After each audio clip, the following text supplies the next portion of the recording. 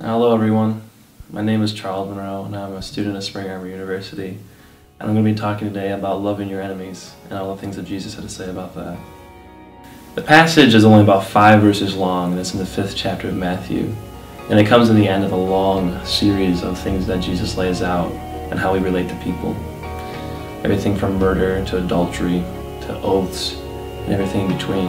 And the Sermon on the Mount is a 3-chapter long section that really just discusses the essence of Christian living. It's a reason why it's the most famous sermon that Jesus gave. And it's amazing to me that loving your enemies is only a 5-verse portion of the entire section. And I think to understand the power of those 5 verses, you really have to understand the context behind it.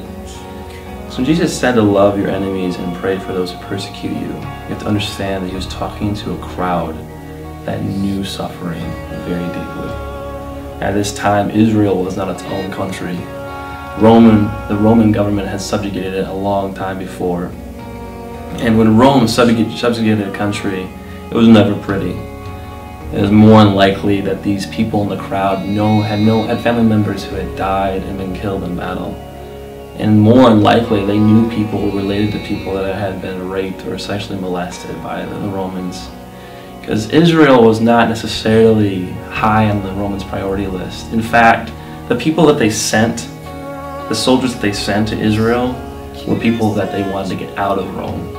It was almost a death sentence to a lot of Roman soldiers who went there. They were either criminals or very highly irregular in their attitudes and what they did. And so, more than likely, the Jews faced a whole lot of persecution and suffering out of these people. Unscrupulous men. And so in this crowd that Jesus talks to, you have this automatic hatred for the Romans. Not only that, but tax collectors at this time were Jews that went over and helped the Romans collect taxes from their fellow Jews, which made them even more hated. They were spies beyond all belief. And I think most of us probably don't even understand that type of suffering. Most of us have not experienced our country being subjugated by a tyrannical force.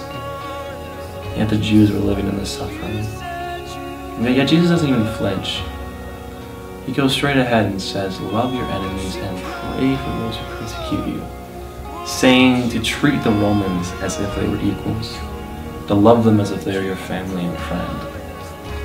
And then not only that, but to pray for them. To go before Almighty God and mention them in your prayers.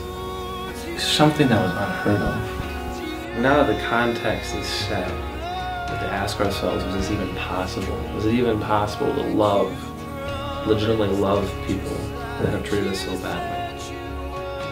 I think it is important to note that this type of love I don't necessarily believe is one that we emotionally will feel.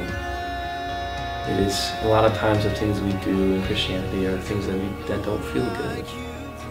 Suffering and trials probably innately do not feel good. As well, loving your enemies is not something that you're probably going to enjoy. That doesn't seem to be the point. I don't think Jesus is concerned about the seeming impossibility of this. Well, the Bible shows many instances where it happened.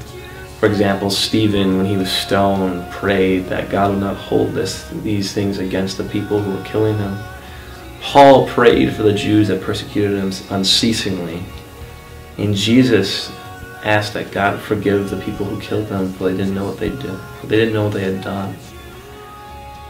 And so I doubt in the moment that Stephen was being stoned, he felt necessarily empathetic or a well of emotions for people. Maybe he did, and he's a lot stronger of an individual than I am. But regardless, we are called to love those who don't give us anything in return. And Jesus ends this whole section with the phrase, "Be perfect, therefore, as your heavenly Father is perfect." As if saying that in all things, if anything to strive to be without error in, it is loving your enemies. The phrase, "I am not perfect," does not seem to hold much water in this instance, since Jesus really encapsulates this idea of all things to be perfect. I think it's good to mention that loving your enemies does not necessarily mean that you're going to win them or win friends by doing so. There is no promise of success when it comes to loving the people around you who are hard to love. In essence, The command to love your enemies is not something that we emotionally are going to feel, because honestly, it's probably not going to work a lot of the times. The command to love your enemy is probably a command and a call to suffering, because it is not going to be easy sometimes. It's hard. We're going to suffer in the process. But as Christians, we have to be okay with that. We have to be okay with rejection, people not understanding what we're doing. Jesus suffered most of his existence on earth, at least in most of his ministry. People didn't understand him. People wanted to kill him. Because he showed love for the least of these. And that is the call that we have. And that, I think, is the big, potent message behind loving your enemies. Or many scholars and many commentators will say that loving our enemies is one of the biggest distinctions in Christianity.